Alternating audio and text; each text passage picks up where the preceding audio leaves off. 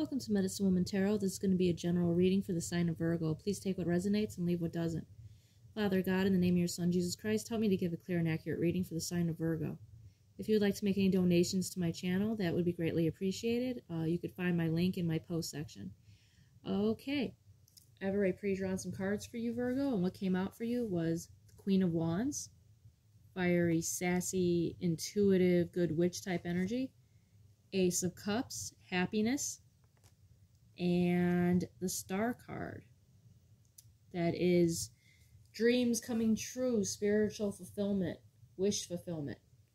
All right, with the Queen of Wands, I feel like that's your energy, Virgo, that you're in, and that was clarified by expectation. So you are expecting something. And with the Ace of Cups, this is like, your cup's overflowing with joy and happiness. And here with this Judgication, a court card, is causing you concern, Virgo. So some type of court case is causing you concern. And it's showing here that, your cup will run over with joy if you win this court case of whatever this Judgication is. And it's causing you great concern because you don't know if it's going to go in your favor or not.